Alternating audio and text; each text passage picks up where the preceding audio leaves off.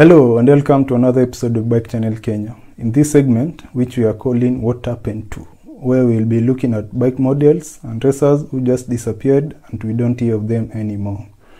Now, before we go on, I want to apologize for the sound issues on the previous video.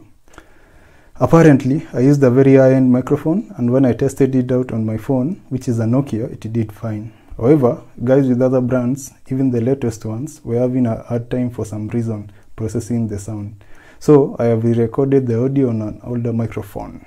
Anyway, now that is out of the way, let's look at what happened to Ktm's only superbike. And the story begins in 2003, and we have to go back to 2003 because this is when the first prototype was unveiled. And they specifically chose the Tokyo Motor Show because they apparently wanted to send a message to the big four Japanese manufacturers. Now, it wasn't until 2005, 2 years after the prototype was unveiled, that the management gave the green light for the project to start development. Fast forward to 2008, when it first went on sale, and this is also where the RC8 problems begin. Now, if you can remember, back in 2008, the global economy went into a recession, and that meant people didn't have money, so sales were greatly hurt. But that was the tip of the iceberg, because in 2009, Yamaha introduced their cross-plane model R1, aka the Big Bang model. Worse, even for KTM, it was when the legendary BMW S1000 went on sale and became a blueprint for any new superbike because of its power and electronics package. So it wasn't off to a good start then. However, it was a good bike. The V-twin had mid-range that the Japanese could only dream about.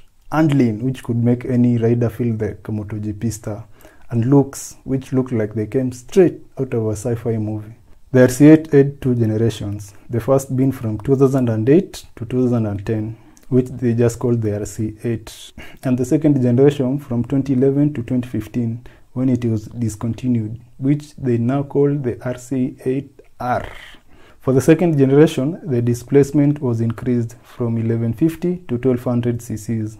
And now it had twin spark plugs, and the color scheme was now orange and white, as opposed to the just pure orange on the previous generation. In 2011, the RC8 was entered in the IDM, which is the German Superbike Championship, and went on to win both the Riders and Manufacturers Championships. KTM also wanted to enter the WSBK, but the rules changed, with the V-twins now being allowed to have a maximum of 1200 cc's. And because KTM had been developing their motor with the 1000 cc's V-twin limit in mind, they decided to abort, since there will be no match for the Panigale 1199, which was the bike which made the rules change anyway, because the WSBK could not afford to lose a manufacturer as important as Ducati, who had been in the championship for so long. KTM instead entered in the Moto3 and eventually to MotoGP, where they are improving every season.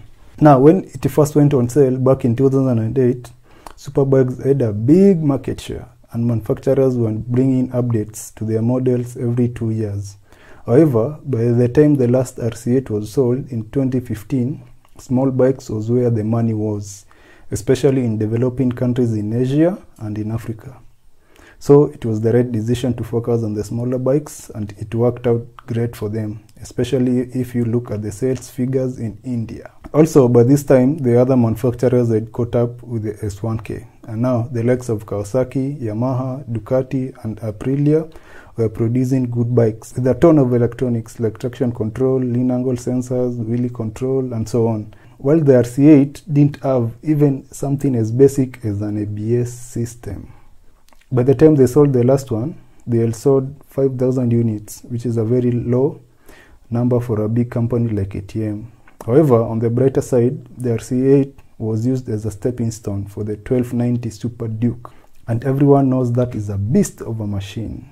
Apparently, also before it was discontinued, they had been testing a new cylinder head, which was making 210 horsepower. Remember, that was back in 2015, so by now, they will be making almost 230. It is a shame that we didn't get to see that cylinder head in action. However, life must move on. So, there you go. Bad timing for the first sale with the economic recession of 2008, debut of the S1K and the Big Bang model R1 a year later, and not enough development during its life in terms of electronics. Of the 5,000 units ever sold, we have 3 here in Kenya, and this was the first time I ever saw one live, and it was the inspiration for this video. Have you ever seen one, and what was your reaction to it? Anyway, that is it for this video. If you liked it, hit the like button, and if you haven't subscribed, what are you waiting for? See you on the next one.